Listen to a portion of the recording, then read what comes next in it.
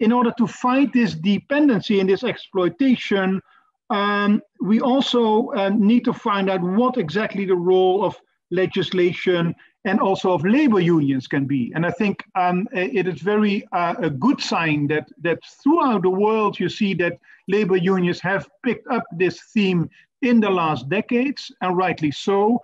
But of course, they are also often limited in their possibilities by what I call this migration regime, by this, let's say, these institutional arrangements, which makes it often difficult for labor unions to mobilize these kinds of workers.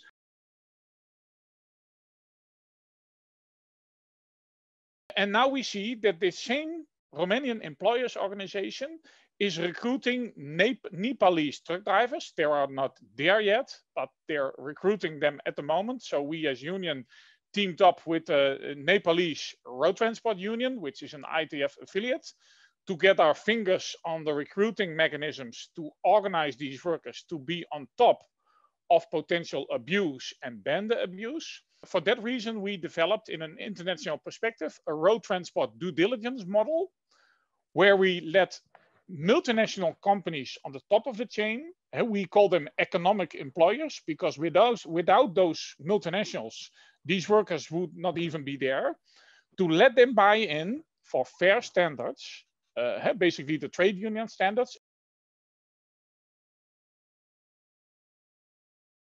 What trade unions are doing is that our affiliate unions, actually we are the umbrella organization of the 10 national centers, and we have been also supporting our national centers to raise the issues of the migrant workers and to address the issues of the migrant workers. So we have been lobbying with the government for the implementations of policies and laws so that the migrant work can be dignified and safe, and our migrant workers can be safe at the destination.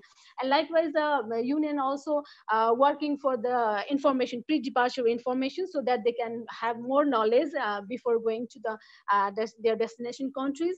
And also, we have been collecting the data of, our unions are collecting the data, the record keeping of this migrant workers. And also we have been lobbying for the to utilize when they came back from the destination countries to back to the Nepal, then how our country can utilize their skill, their knowledge and their experience as well as capital.